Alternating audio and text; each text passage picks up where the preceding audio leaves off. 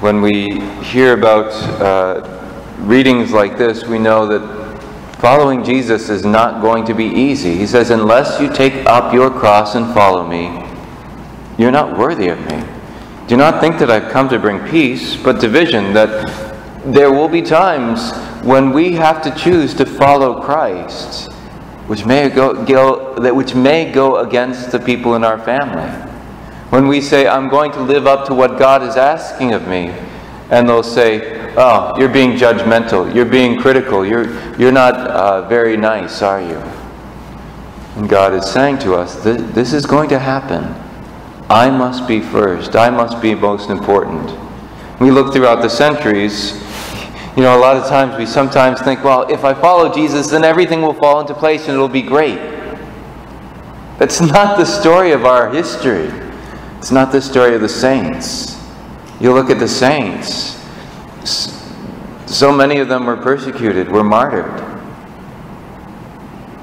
But where do we go? How do we move forward? It's in the will of God.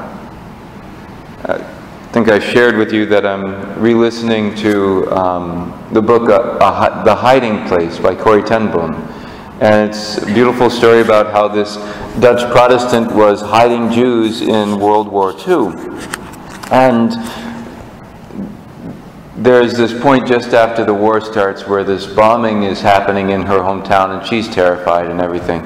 But at one point she's in bed and she wakes up, and because she hears the bombing going on, and then she hears her sister downstairs getting tea. So she goes downstairs to make some tea too, and they're talking for a while. And then finally she goes back upstairs and she gets into bed and her hand touches something cold and sharp and she starts to bleed.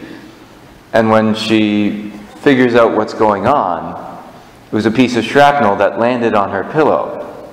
And she came back downstairs, she grabbed her sister, what if, what would have happened if, all this stuff. So frightened and bleeding. And as her sister is wrapping up her hand to keep it from bleeding, she says, we can't do the what ifs. We can't do the what ifs. The only safe place is in the will of God. The only safe place we have is in the will of God.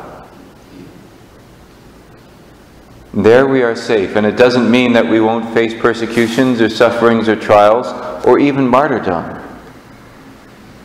But we'll be safe in the heart of the will of God.